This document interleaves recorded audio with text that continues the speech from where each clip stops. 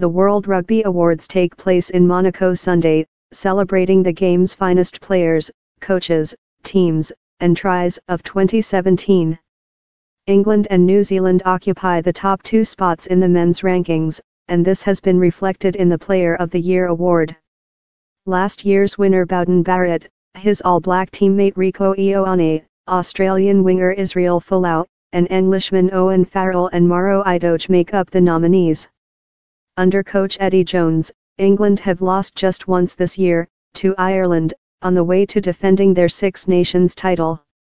Fly-half Farrell and second-row Itoje have been instrumental for their national side, but have also enjoyed success in club rugby after helping Saracens retain their European Champions Cup title.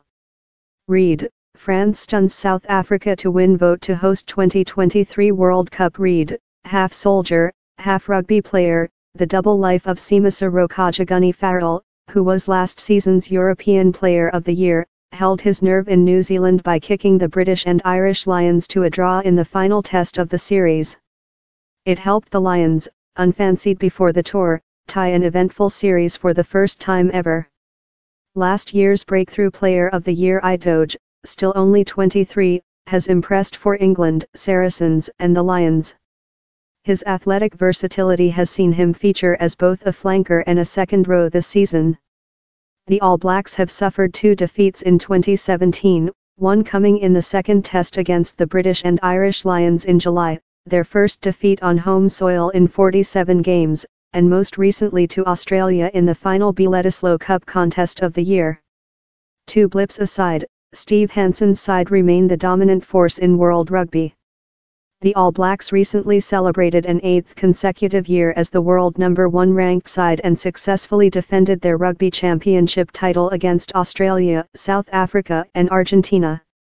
The 2016 Player of the Year Barrett has continued to shine for his country and was rewarded at the start of November with his first opportunity to captain New Zealand. Ever creative in attack, Barrett recently showcased his defensive armory with a last-gasp tackle to deny Scotland their first victory over the All Blacks in 112 years.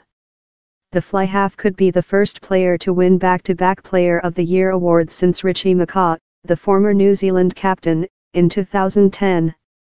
Barrett is joined by countryman Ioane in the short list. The winger is also in the running for Breakthrough Player of the Year after making his All Blacks debut aged 19 last year, scoring 9 tries in 12 tests since. Australian Folau completes the 5 nominees. Read, the Doctor transforming elite athletes with her all-seeing eye. Read, Lions draw series decider with All Blacks in Auckland. The towering, 6'4" winger, who got married earlier this week, has bagged 12 tries in 10 matches for his country this year. In the Women's Player of the Year award, Portia Woodman stands out. Her 13 tries helped the Black Ferns secure a 5th World Cup in Ireland earlier this year.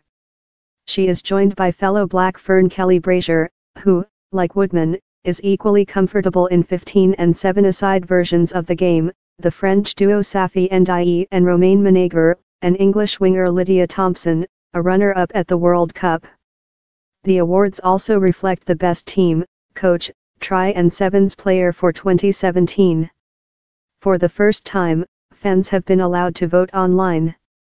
International captains, coaches and the media have also been involved, helping the judging panel inform its decision.